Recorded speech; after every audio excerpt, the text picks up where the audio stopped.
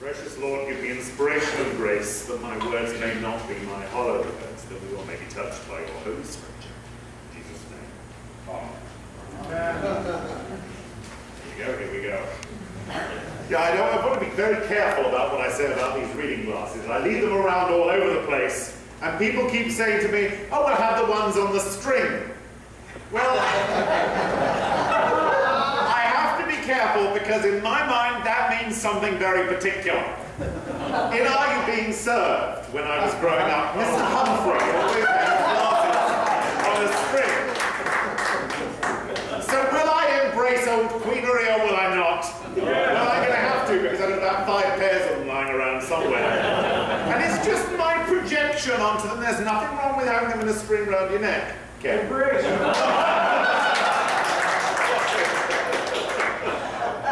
I will embrace my inner Mr. Humphreys, which my mother would have said is pretty much an outer Mr. Humphreys after all. Oh, dear, dear, dear. We have a feast in Scripture today. Sometimes the lectionary deals you a pack of cards which are really difficult to decipher. And sometimes they concentrate an enormous amount of meat in one place. And today is one of those days. And it's hard to know which direction to go in, so I'll go in all directions. Wisdom is one of the themes underlying our Scripture today. There's usually an iteration between the Old Testament reading there and the epistle, the first New Testament reading. And the gospel will often stand alone if there's not an overriding theme, and that's what we see today.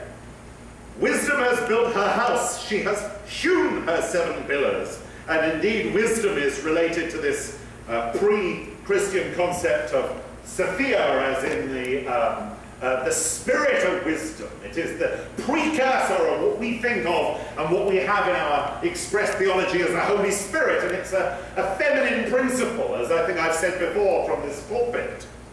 The Greek word for the Holy Spirit, for pneuma, is a feminine word. And this is often overlooked, this isn't remembered. It's important simply because the way the Bible has been expressed over the centuries has been so heavily patriarchal that from a female point of view it's almost impossible to see oneself in it. The truth is that God is gender-free in all genders, and that men and women and intersexed people can see themselves in Scripture just as much as anybody else, on occasions more. Yep. The entire life story of Jesus, the ministry of Jesus, was made possible because of several very peculiar women. Very peculiar women. If you look at the genealogy of Jesus at the beginning of the New Testament, you will see that a prostitute is mentioned there. A woman who behaved very, very strangely with her father-in-law is mentioned. Mary, who in some ways was a very peculiar woman indeed, as a teenage girl saying yes to God and risking everything. That's peculiar behavior. So wisdom is again this feminine principle which underpins a lot of the Old Testament and carries through into New Testament. In wisdom we see the great thing that human beings are expected to strive after. Not riches, not gold, not all those things, just wisdom, because without wisdom everything else is bankrupt. Everything else is worthless. Wisdom cannot be taught. At best we can point towards it and hope that somebody goes in that direction after many, many miles of their life journey and many things that they have to jump through. You know, it mentions in Proverbs the 7 pillars of wisdom. It might be useful to look at what they are.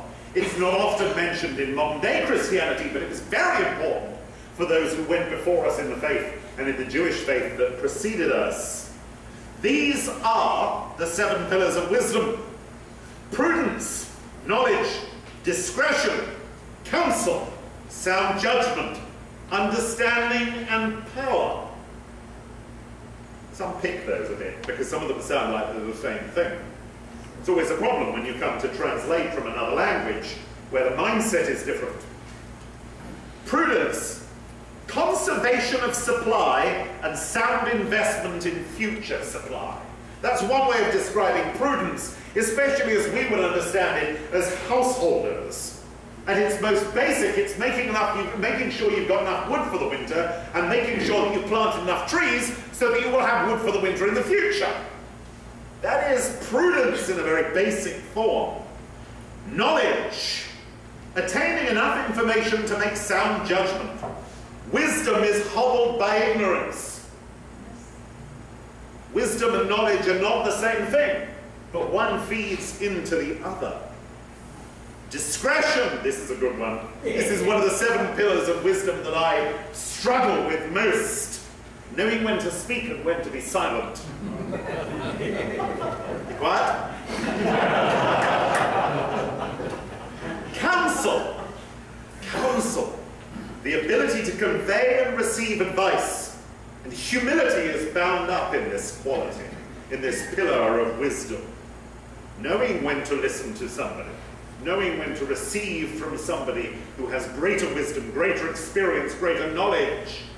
It's this one who's got me out of some nasty scrapes in the past, at the price of a little bit of embarrassment and having to swallow my pride. I still don't do it as much as I should do, but it's a blessed relief when you do it. Sound judgment. Well, there's an old word which was often used in American literature of a certain age. Perspicacity. Perspicacity, that's a good word. Discernment, that's another good word. Vital for wisdom. One of the signs that wisdom has been achieved and one of the ways in which we may further pursue wisdom. Perspicacity and discernment. That's a difficult one. Understanding.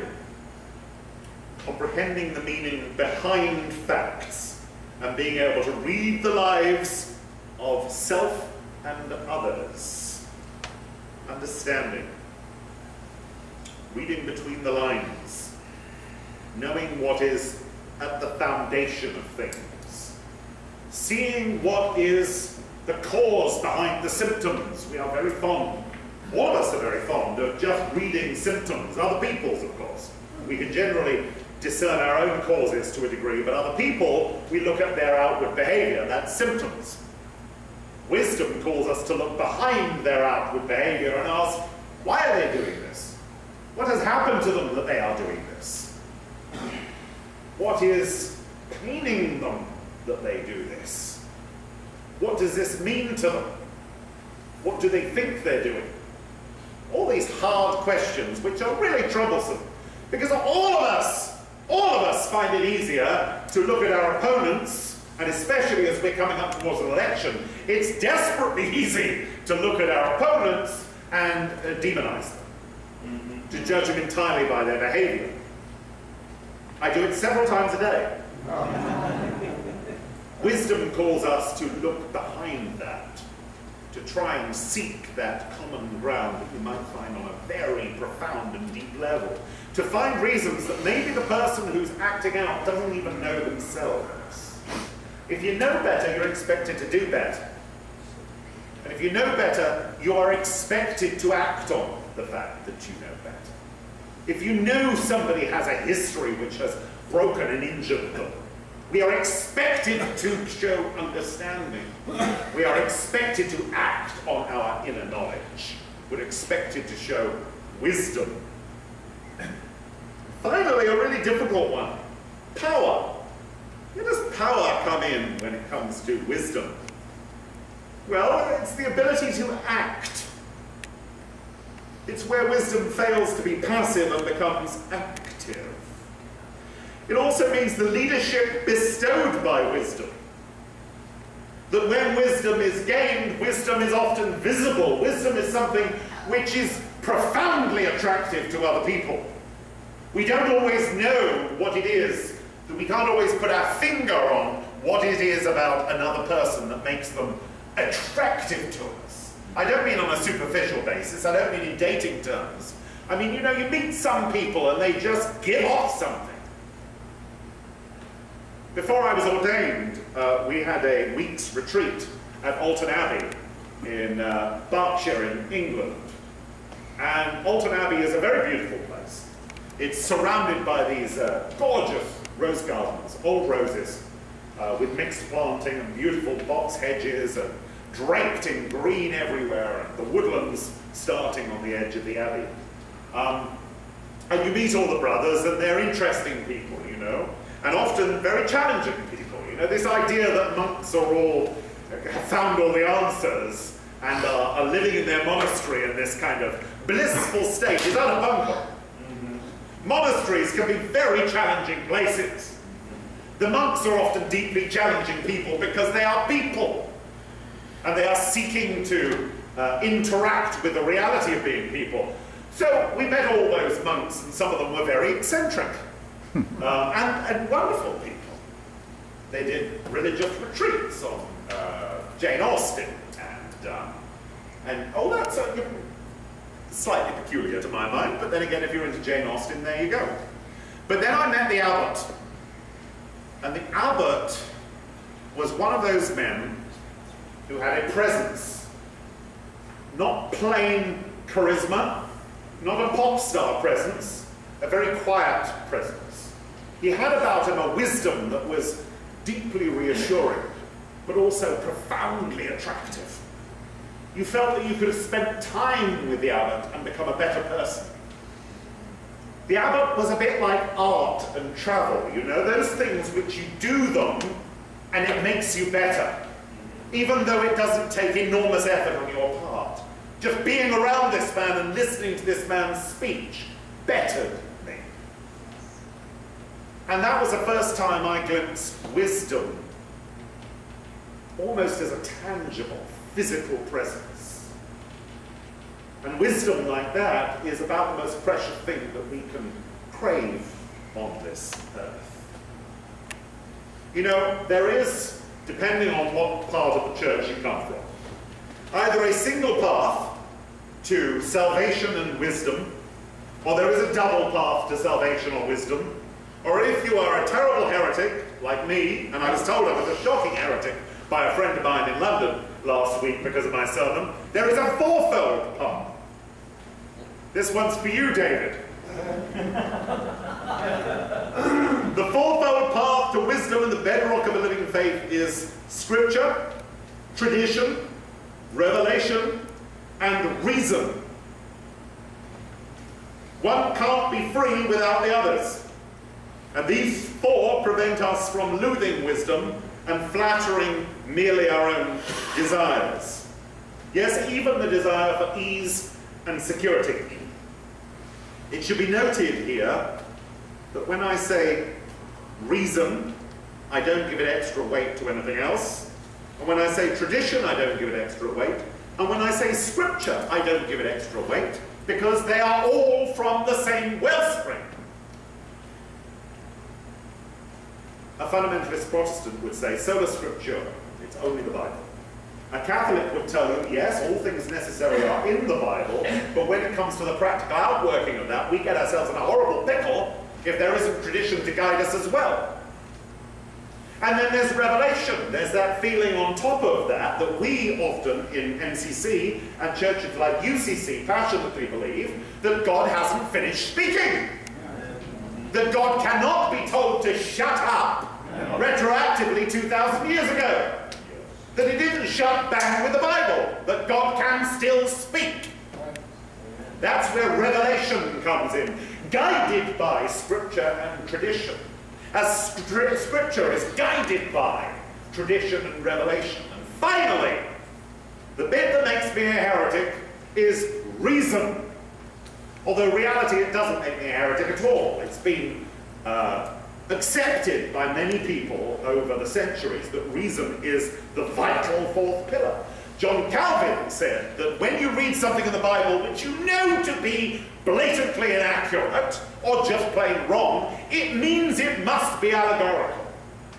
He accepted that you would come across things which were a product of their time and the understanding of the people that wrote them, or were richly allegorical and weren't meant to be taken literally. So reason's been there for a long time, but people have been very uncomfortable about adding reason. Well, I don't know why, because tradition's problematic as well. Which tradition? Which branch of Catholicism? What about the Orthodox Church? What about all the different Orthodox churches? The traditions that have been there for a very long time that have profoundly differing interpretations of Scripture in areas. Who's it to be? And if sola scriptura, if only Scripture, well, it's not really ever only Scripture, is it? It's whoever interpreted that Scripture for you. Whichever means of interpretation you are going to employ, because there are lots of different ways of reading the Bible, as we all know. So I would urge that wisdom lies in those four. All four of them. We're not called to sit on the sofa, metaphorically, watching TV, watching the news come on, and nodding our heads sagely all the time. We are called to be newsmakers ourselves. We are called to be journalists. We're called to get out there and start writing the book. The book did not end 2,000 years ago. There is space in that book for your writing. There is space in that book for my writing. That book is not just to make us feel fulfilled. Oh, we've written in it. Someone else may find life in what you've written. Somebody else may find salvation in what you've written. You may be the difference between joy and misery for another human being. Therefore, it is not enough to sit and watch it. We must pursue it, and we must testify, give testimony to our faith journey, and we must write the book ourselves. Amen. Our bit may be the most interesting bit. The likelihood is that for us, it will be. Well, I didn't write that in my sermon. So I've lost where I am now. I think I'll leave the bit on entropy for another time. Reasoning. Yes, we got the reason bit. I just wanted to touch on Ephesians, because sometimes you see the main thrust of your sermon, but there's bits dropped into Scripture which have been read out in the church, which you think, well, if I don't at least mention that, somebody's going to be going away and it's going to be turning over in their head, and it can be a real stumbling block. I'm not suggesting I have all the answers. God knows.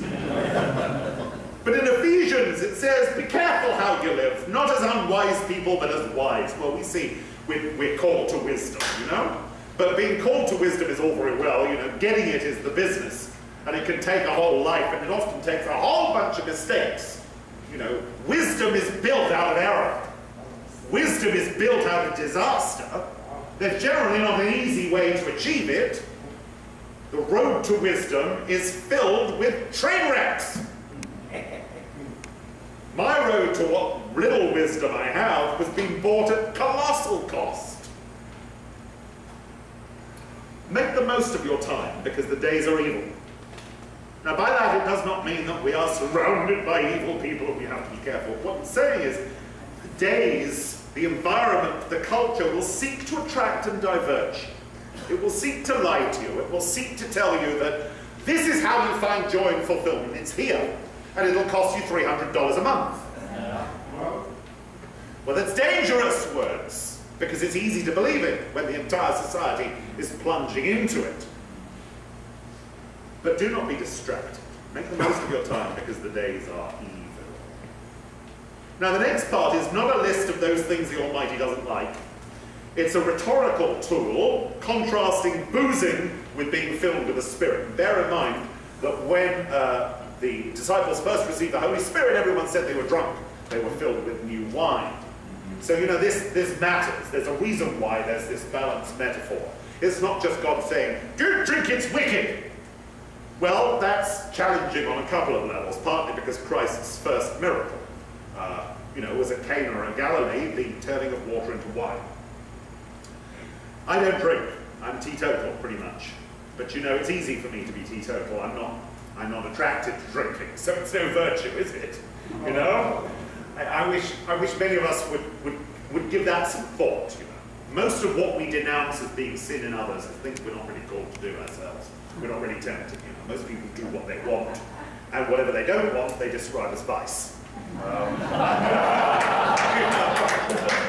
That's pretty much human nature, isn't it, you know? To think think that it's possible that maybe it's not vice, it's just different. Maybe it's just not what you want. The biggest problems come when people desperately do want something. They feel they can't undertake it, and then they get really bitter about it. And they go on enormous campaigns against it, you know. Goodness knows, BC politics is full of that. All those anti-gay campaigners, for goodness sakes. Come on. You just have to wait a while, and they're found in a bathroom somewhere. I know this may seem flippant, but it's true, amen? Oh, I mean, think the Lady Duff protests too much. But after however many decades we've been seeing this happen on a regular basis, you'd think they would have twigged that it doesn't work. You just draw attention to yourself kicking up all that fuss. Like certain lady politicians' husbands I could mention, but I'm not going to mention because I'm no Christian. Things are going in Minnesota.